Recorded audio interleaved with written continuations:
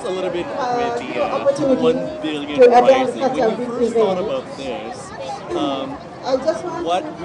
what pushed you to create this foundation, this organization? Well, for maybe 15 years, we had been doing V-Day, which is a global movement to end violence against women, which grew out of the Vagina Monologues.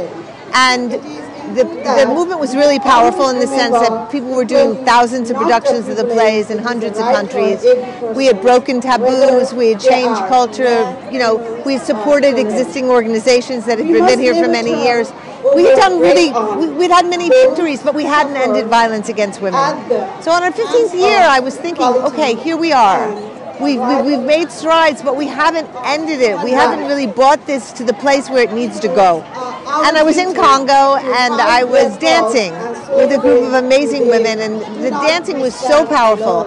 And I was obsessed with this statistic that 1 out of 3 women will be beaten or raped in her lifetime, which is 1 billion women.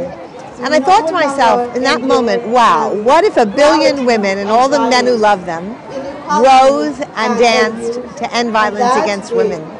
And it was a wild idea, and we put out the invitation, and it was just, we had a lot of networks because V-Day had been around for 15 years, and people like Monique Wilson, who'd been a V-Day activist for years, had been doing the play, was attached to Gabriella, which is such an amazing movement and network. It went everywhere, and the invitation was just taken up by local groups in communities in over 200 countries who just took it and really just used it to enable existing work, to energize existing work, to catalyze what they'd already been doing, to broaden and deepen coalitions, to look at the intersection of issues, and the first year it just took off. The word billion, it's such a big word. I'm like thinking 1 billion. No, I've been obsessed about 1 billion. What is 1 billion women? What does it mean that 1 billion women will be raped or beaten? That's just a statistic. But when you think about what is 1 billion, even 1 billion dots on a page. And I think one of the things we've seen is how resonant the idea of dancing is, because dancing is so powerful, right? Dancing brings you back into your body, it brings you back into your muscles, it reclaims public space. I think for many women who've been abused, they've been forced to leave their bodies because, when you're raped or when you're exploited economically, when you're beaten, when you're used, when you're harassed, you can't live in your body, it's too unsafe. But when you dance, you come back into your body, into your power, into your creativity, into your imagination. Every year, I've interviewed Monique last year, and I'm thinking, wow, the challenge, you always have to raise the bar. Where does one find that inspiration to really keep people motivated, especially on this day, on a cold weather?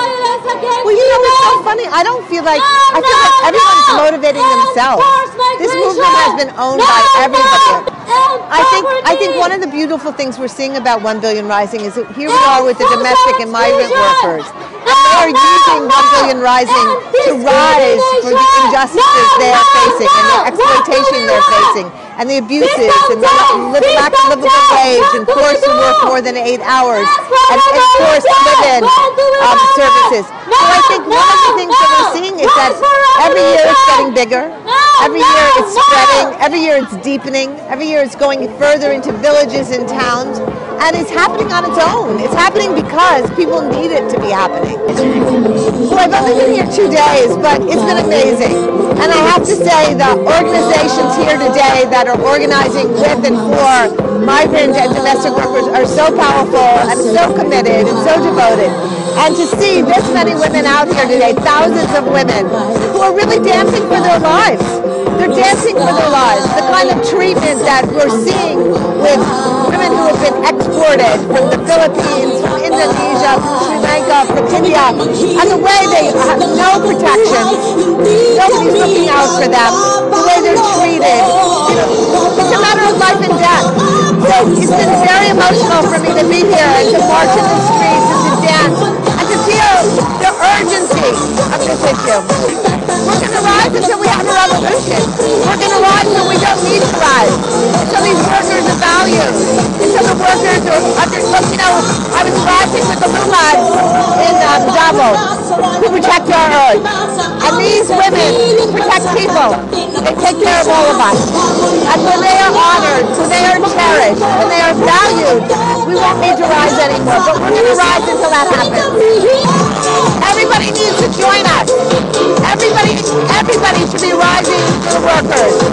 Middle class people, rich people, everybody should be rising. And people who employ domestic workers need to think about how they're treating them, how they're valuing them.